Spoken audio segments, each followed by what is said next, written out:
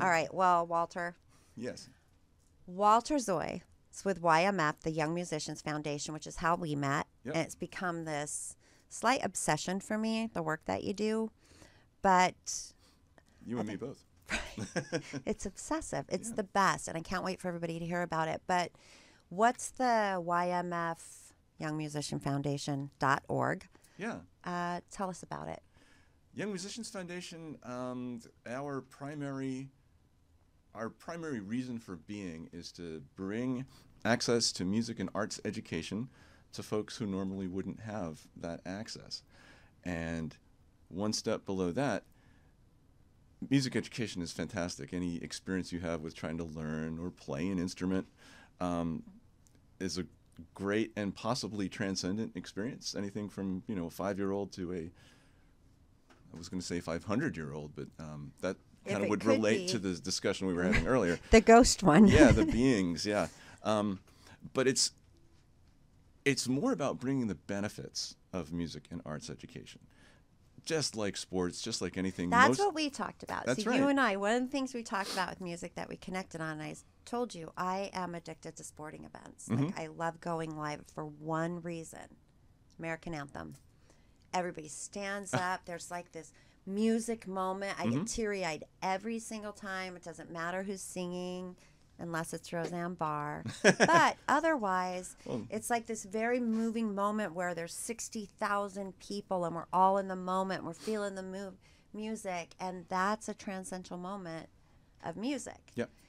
So when you talk about those who don't have access to it, it really, you're starting with the youth. Yeah.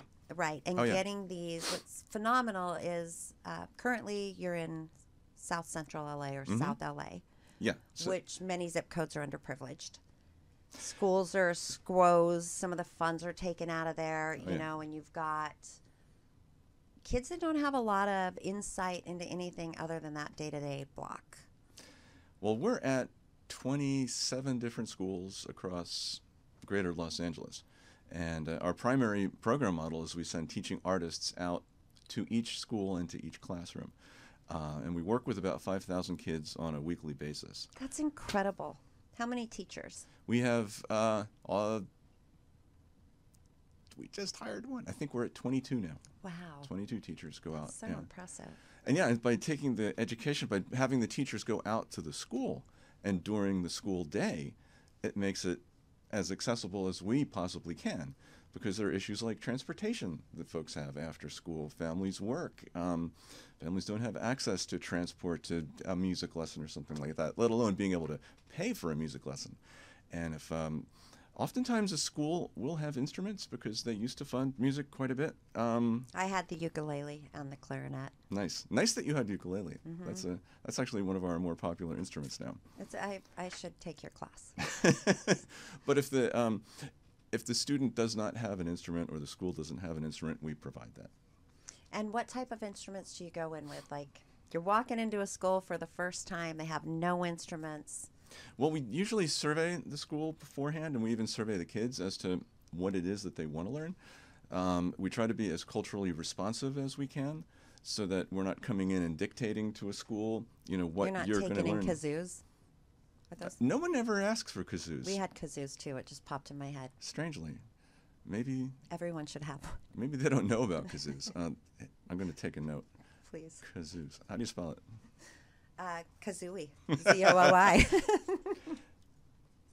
Where was I? Oh, yeah. First day of school. First day of school. So we offer orchestral strings and brass and woodwinds. We also offer guitar, percussion, voice, ukulele, and music technology. So when I first came aboard YMF, well, the program was very small, and we were actually, it was a different organization then. But I watched it sort of transform over the last 3 or 4 years, where I think our most popular instrument would have been either a keyboard or violin about 3 or 4 years ago. Now, hands down, it's music technology. Right. It's music technology. And any school, most schools, almost all schools have a computer lab of some sort. And if they've got a computer lab, we can come in and we can load it with the software and the interfaces and the hardware that they require so that we can teach anything from third graders up to high school seniors how to make music in the computer. How do we make sure that playing instruments doesn't die? Like what you said is very interesting. That's a great question. Right. Like how are we going to ensure that the saxophone doesn't become a dying I don't know that we occupation? can. Really, you think we'll go electronic? I don't know. I don't know. The culture goes where the culture wants to go. We don't play the lute anymore. We don't. What's the lute? The lute, it's a medieval instrument. It's like the great-grandfather or grandmother of the guitar. Big got bowl you. back. Before that, it was the oud. You play the lute, don't you? The oud. The oud? Oud. Oh, You play it? Mm-hmm. I know you did. Not well. Can't find them. But it's fun. And so those instruments still exist. There'll always be saxophone players and violinists, but the culture moves on. And so it's not really our job to put the current culture under a museum glass and say, there it is. It's our job to respond to what the communities that we serve want and to work with that and to reflect back their voices and to reflect back what's important to them. If in the process they pick up the violin and want to stick with that, that's amazing. That Right. is amazing. But if they're lit up about, making beats on the computer and using samples of violins, they're still being creative. They're still dealing with the creative musical process. They're making aesthetic choices in terms of the voices that they use, and it's Sure. still the same structure. How often do you hit that same school? Like, is it a weekly program? Weekly. You stay with it for years? We stay with we won't make an agreement with a school unless they commit to at least a year with us. Have you had schools for 3 years now? Oh, yeah. And do you have students that have stuck with it and are finding success?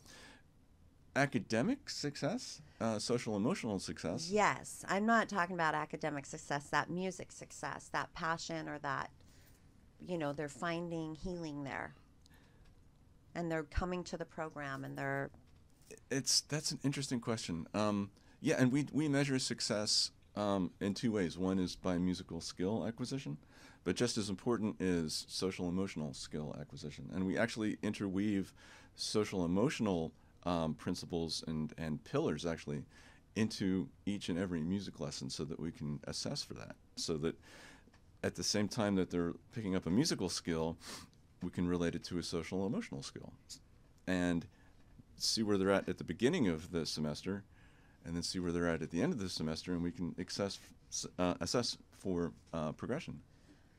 That's the most important part of what you're doing, I think, and it gets lost in the name, right? Mm-hmm. Young Musician Foundation. But underneath it all, there are these teachers. There's, you just talked about the social emotional learning, and then there's the Florence Mills Building, Mm-hmm. which is something I've been lucky enough to go to.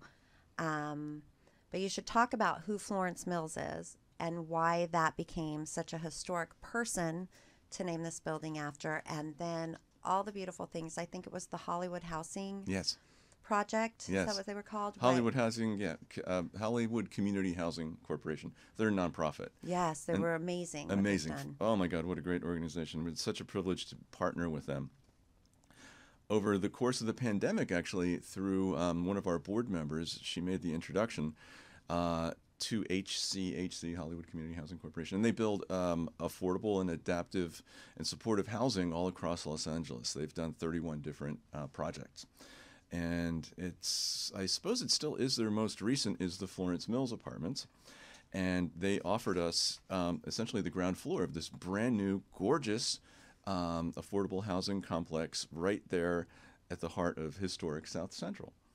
And this complex took homeless people off the street. Correct. Veterans were at the grand opening. Correct. They spoke about how this was life-changing. The woman that spoke was, I think of her often. Yeah.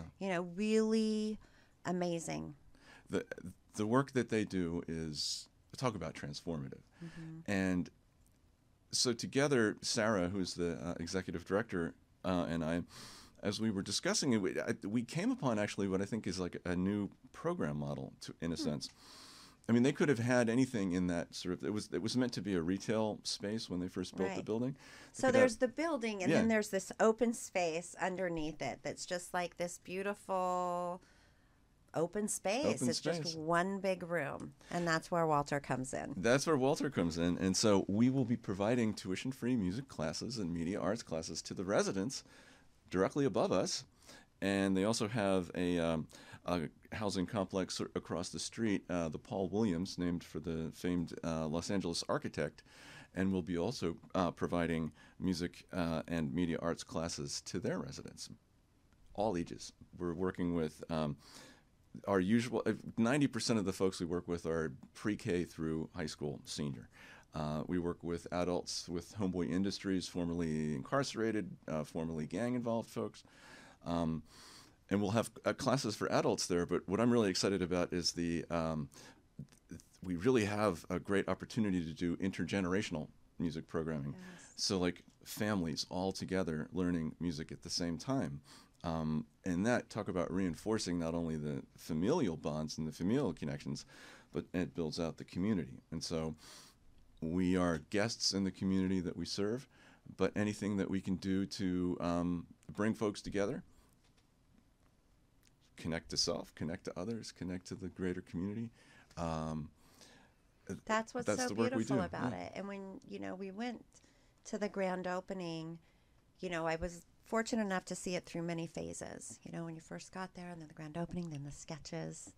And what I loved the most about that day was the different socioeconomic classes that were there, and the power that it felt like everybody was equal. It was a beautifully done, thought through, amazing place to watch people get homes that haven't had homes. Yeah, the design of the building is incredible. The reward was just watching that happen. Yeah, and so we'll be shortly actually building out the space downstairs. We're into a building fund actually.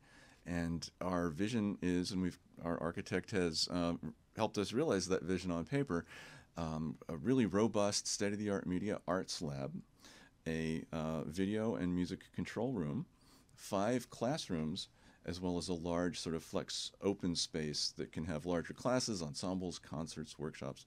All of it will be free of charge to the community. And we need help. We need some help to build these out. We really do want to offer the most cutting-edge equipment access to that. Well, you've got some cutting-edge people on the board. Yes. Myself included. But not me. It's the talent. Like, I went to a lunch with Walter. I was like, oh, snap. We are in the presence of greats. Like, folks that have really, bands that producing things that you see today, offering their time to these children and adults, but it's powerful. It's a big effort, and it's bringing in big talent, and it's just getting started. Yeah. Just kind of watching the trajectory of our programs and what the interests are. Again, now saying that our music technology programs are the most popular programs that we offer to the schools. We always want to take that a step further. We don't want to have anything that we offer be sort of an isolated experience. If we're going to go to a classroom, it's going to be for the entire school year, and hopefully for many school years thereafter. And fortunately, when a school takes us on, we've never lost a school.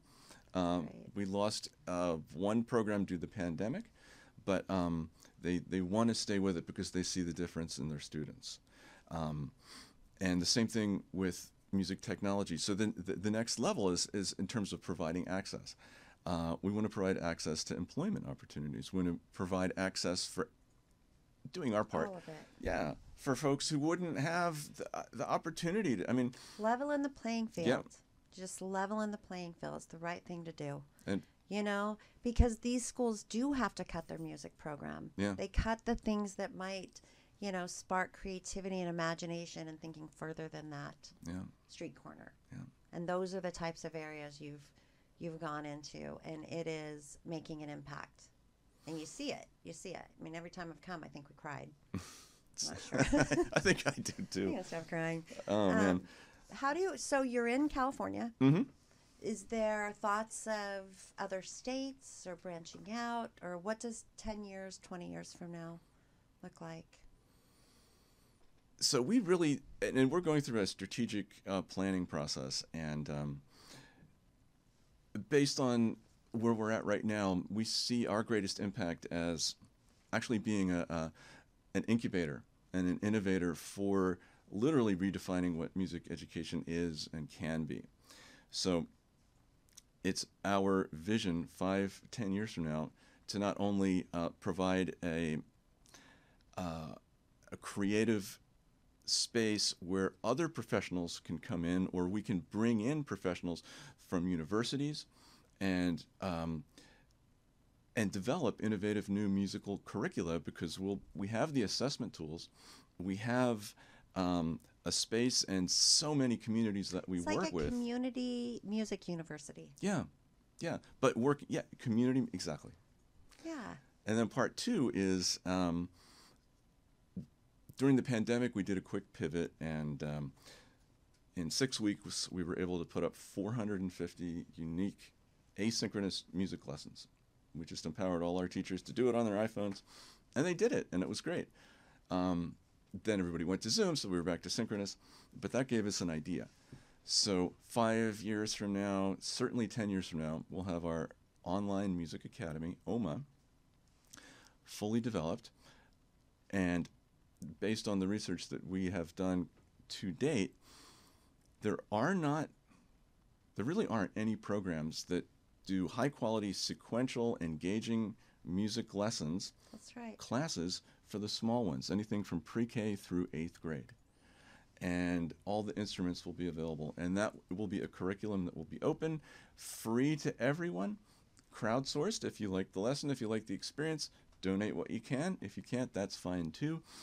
But that's the vision 5-10 years from now. And the thing that really ties it all together for me and makes me really excited is in our new space, this media lab that we have, and the workforce development program that we'll have will not only be training folks to go and get jobs in the creative economy, we'll be giving them hands-on experience in developing lesson content for our online music academy. Right. So it's this big circle. They'll get direct real-world experience, build a huge portfolio that they can point any prospective employer to, and we'll be building our capacity in terms of the content that we'll be able to provide. That's how you change the world. Well, and music in our hearts will always be dancing. Yeah. I mean, can you imagine just everybody having their own theme song in their head every day, Yeah. envisioning like butterflies and the little Snow White thing? But that's the kind of world it can be. Yeah.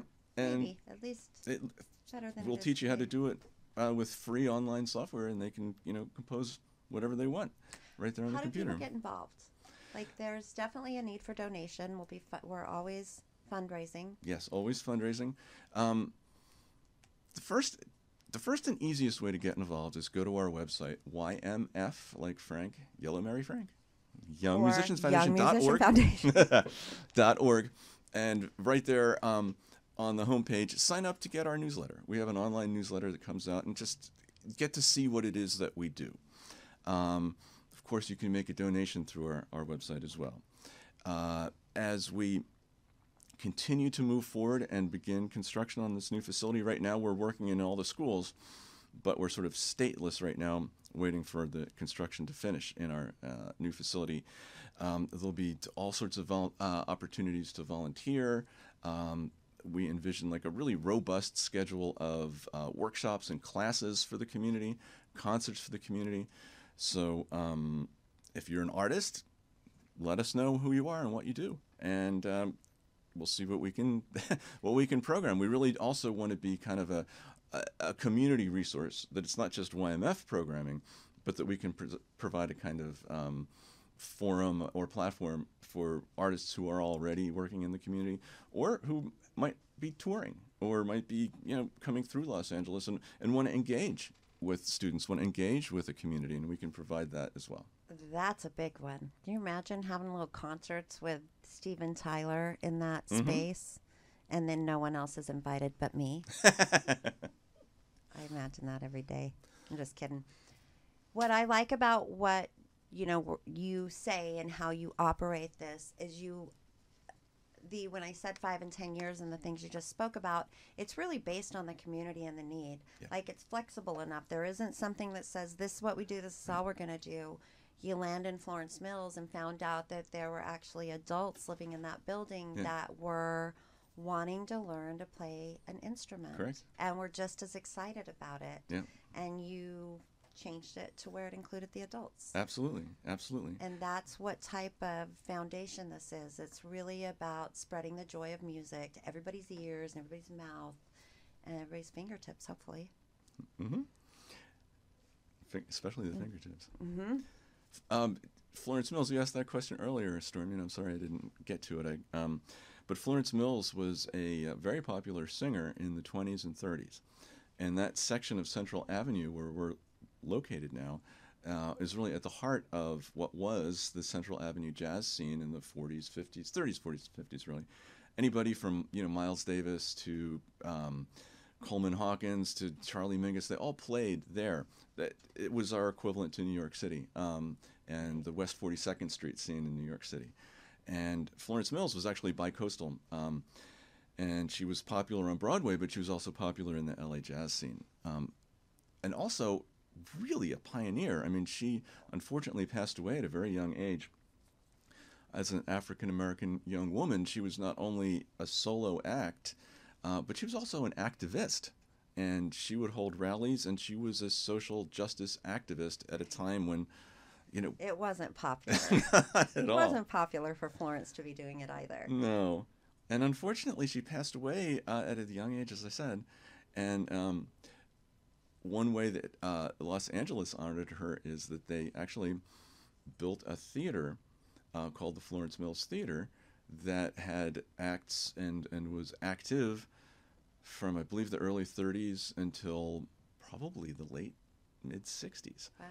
And unfortunately, it went derelict. The building went derelict, and the neighborhood kind of Followed.